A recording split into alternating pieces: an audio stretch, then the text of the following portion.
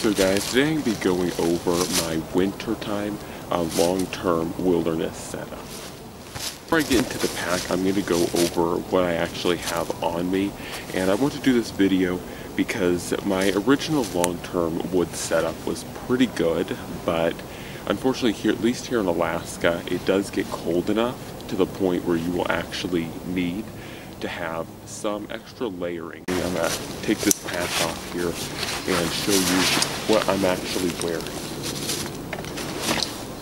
So to start off, just to get these out of my hands, I'm wearing mittens, and these are quite large. These are Mastadons, and inside of them I have what are these, Mechanix winter armor for gloves. I have them sitting inside this, and that's what's inside this one. And that is what I essentially have for my hands. Now today is actually pretty warm, and I really don't need the mittens at all, but I want to bring them out as an example of showing if I was coming out here in a long-term situation, I would definitely have the mittens along with my gloves. Down in the description below, I will include descriptions of the different things I'm wearing to the best of my ability, so you guys can check them out. But aside from the gloves, I'm actually on shoes. I'm wearing military Mukluks, and the reason why I like Mukluks a lot more than what you guys may be familiar with, bunny boots, the reason why I like these a lot more is because the unfortunate part with bunny boots, as they're referred to, is that they use a pressurized air system to keep your feet warm, and in a long-term situation I really dislike that, because should you ever damage the pressurized system or release any of that air, the effectiveness of those boots goes down. About the Mukluks as opposed to them is there's no pressurized air system to them. They're very basic in how they work, and what's really nice about them is they are field repairable. You can totally repair these by stitching them back. Style Mukluks, they keep your feet extremely warm, but they are completely field repairable. So that is why I chose them in particular for a long term. Other changes are I've bulked up a lot more in the chest area, and of course I have a full winter coat on with other base layers to help retain heat. If you're trying to design this personally, you'll have to experiment a lot. That's what I had to do to really find my perfect system. But that's why I brought essentially a Columbia full-on winter coat with some base layers. Other than that, what I'm wearing for a neck gaiter slash face mask is, this is an Under Armour. I can't remember what it's quite called, but it's like a tactical face mask. What I really like about it is that it hinges here, so you can wear it as a full-on face mask or a neck gaiter. And in these warmer days like today, it's a really nice neck gaiter, but if it gets colder, I can easily wear it as a full-on face mask. So other than that, I'm just wearing a normal, what is this, a Carhartt skull cap and just my normal boonie hat. And so nothing overly complex, but I find that this system works. The first one, or just like the first long-term wood setup, I'm going to show you guys what I run on body, or stuff that is not in the pack or on the pack. So to start off, I have switched it up a little bit, of course, with it being colder out. Bows, especially traditional bows like you guys saw last time, can be very prone to getting damaged or actually breaking in the very cold weather. Their limbs can crack or break when it gets significantly cold out. So to kind of defeat that, or to not even have that problem really at the beginning, I'm just running the normal 22, and really a lot of people might be surprised for a long-term setup that I'd run a 22, but honestly most game can be got with a 22. And I mean, you can take down things as large as fox, coyote, even speculatively larger, but for most of your interactions, you'll likely just need a 22. It's really quite good for 99% of what you'll be trying to kill and process. Do keep in mind that, you know, if you're just a one-man operating unit, you're not necessarily going to be able to take down, harvest, and properly utilize something like an entire moose or an entire caribou.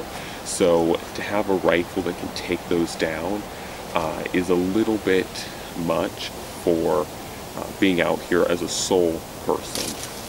This is what I've chosen for the hunting tool, and I'm running around 200 rounds. I'll show you guys how I run the ammunition for it in a little bit. Aside from that, what I'm carrying as a large belt knife is, this is a little bit newer, but the Schrade SCHF 42D. I've actually really liked this knife here recently, ever since I got it. It's actually been really awesome. I am running this instead of the Tops Fieldcraft is actually because it has a slightly longer blade length, which means that its batonability, if that's even a word, is slightly more because it can span greater pieces of wood. And that was something that I really disliked about the Tops Fieldcraft, is it was such a large knife, but because the handle and the blade were so equalized, you couldn't really find yourself batoning as large a piece of wood. So now onto the other knife that's running on the body. Of course, I usually carry one belt knife and one neck knife, and I especially would for a long-term situation. It is no longer the faithful and trusty BRK, or Bark River Knives, Bushcrafter. This is actually the LT Wright CamelBak, and this is one that I've been using and testing around here of late as well. But I'm really testing this one to see if it could be a replacement for the Bushcrafter, and so far I've been extremely impressed with it. I really like this Nesmic design, and you guys are going to see a lot more videos on this knife to come. But overall, like I was saying, I've really been impressed with it. Its weight and its size are very nice. Of course, this is not the main use batoning knife or the heavy duty extreme use knife like the Schrade would be, but this handles more of the, it handles most of the smaller fine tasks such as detail carving. So anyways guys, that is what's running as the primary neck knife in this case. So now to get into what's running on the outside of the backpack. There are a couple of things that are running on the outside of the backpack, and the first is, of course, to be expected, the good old GBA, GBA Scandinavian Forest Axe. It's been a very tried and true trooper. It is running right now a neck brace on it. I believe in the last video it was also running a neck brace, but this one's a little bit different. And then the next thing that's probably quite large and obnoxious that you guys have been sitting here looking at is the tarp. I recently finally got a tarp for bushcrafting, and I've been extremely curious and wanting to test out a lot of different tarp shelters, and I've already built one tarp shelter. You guys will see that in, I don't know, whenever I release the video, you guys will see that. But I was extremely impressed by that tarp shelter, or how the tarp was able to integrate into that shelter, and so ever since then I've been really wanting to build more tarp shelters. So that is one reason why it's on here. The second reason is that, as I mentioned, this is for winter, so it's going to get a lot colder out than what it is right now. And having this tarp shelter will allow you to have a man-made shelter, essentially, that's not going to leak, that's not going to let out hot air, that's going to keep you quite airtight. Overall, like I was saying, it's really kind of weird to go from my natural made shelters to a man-made type of use in a shelter, because this thing, it keeps your shelters so much warmer, and it makes your shelters a lot better. Why I have been wanting to bring one out, or this is the reason why I brought it out, specifically for winter use. I don't know if I'd use something this thick gauged in the summer, because the summer does get warm here, so I'd probably go to something slightly thinner, but overall this is a really great option for winter. So the other pieces, I'm not sure if you guys can really even see them from here, but I'm just running a recycled firefighter lanyard on this side, and then this little piece, which you guys won't really be able to see too much, that's a good thing, is this is a prototype piece that I'm working on for the company. You guys will see more about that. You guys will see its own video eventually once I get all the bugs worked out. That's just a prototype that I'm running out here. Like that new kind of change up, and now to actually get close to the pack so we can go in and show you guys that. Give you guys a couple close ups if you guys couldn't really see the knife. That is the LT Wright CamelBak. I'm really liking that knife. And the Schrade SCHF 42D. Just to show you guys that knife a little bit closer, or those knives a little bit closer to the rifle and the axe over there. So to get into the first thing that you guys can see here, and probably to get into this main compartment, is the buck saw, the 24-inch buck saw. I ran this in the last video, but honestly, I would highly recommend, if you guys are all going out in the winter for a long-term situation.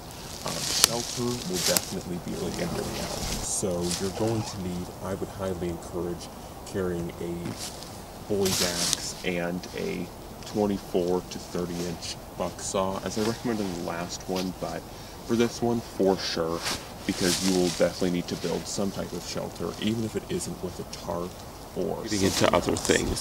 So the next part is I'm carrying this this is what I consider just my overall dump kind of pouch, where if I don't have a really good dedicated place to put things like sharpening rods, extra batteries, extra ferro rods for the Exotac. There's just a few things that I carry that I don't really have a great place to put them, and so that's kind of what this is for.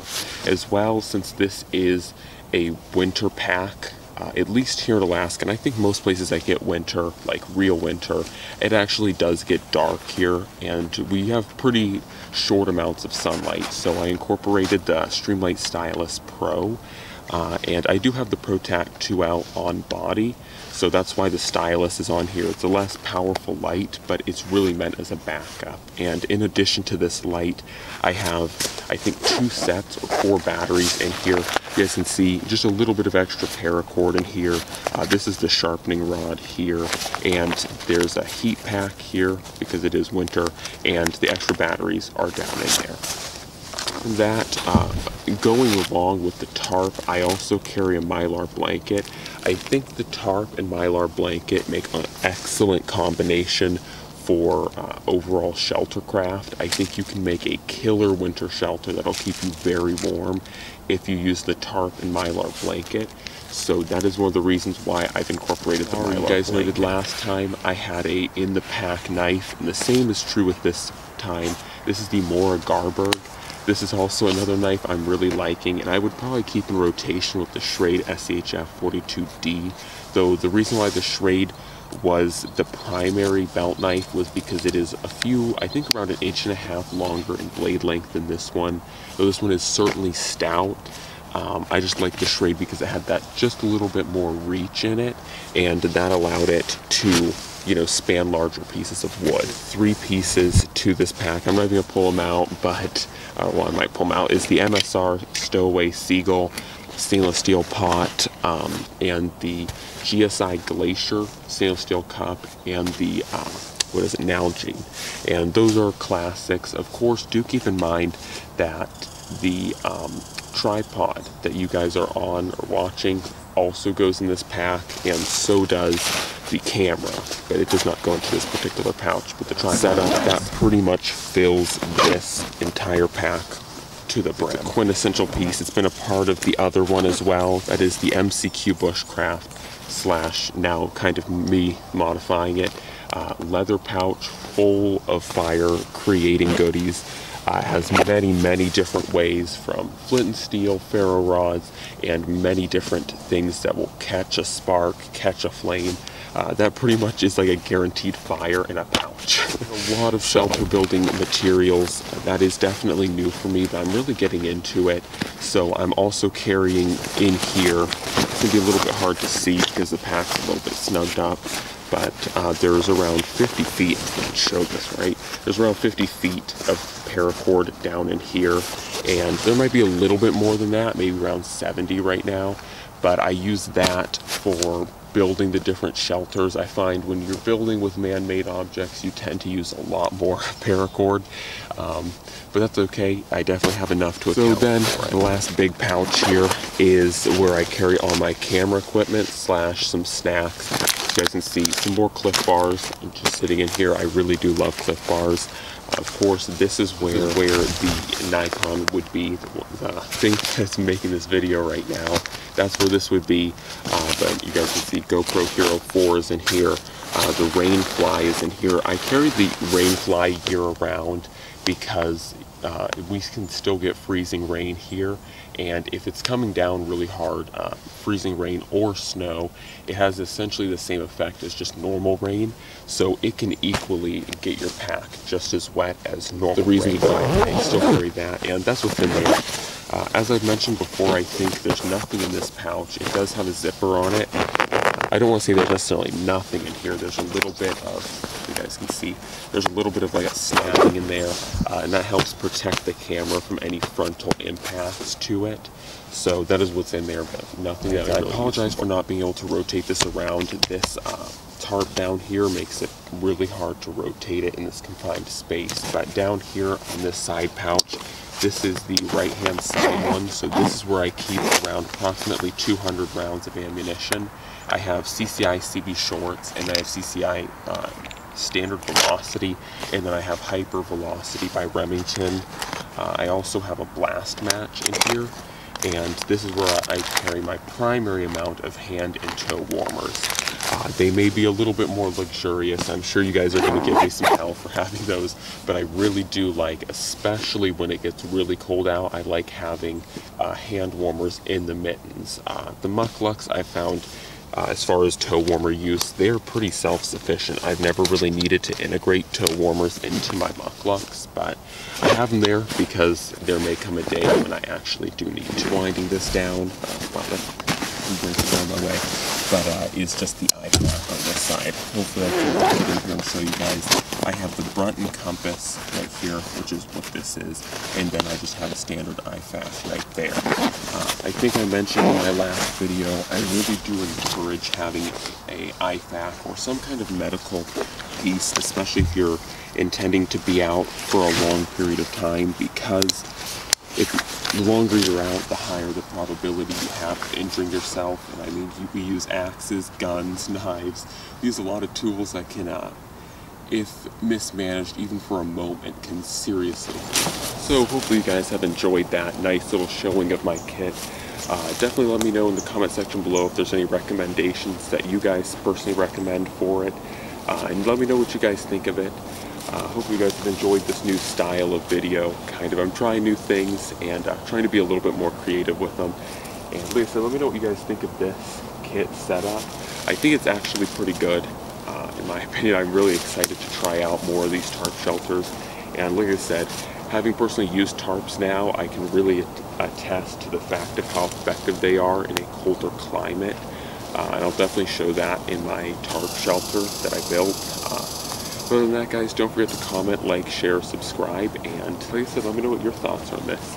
And anyways, guys, I'm out.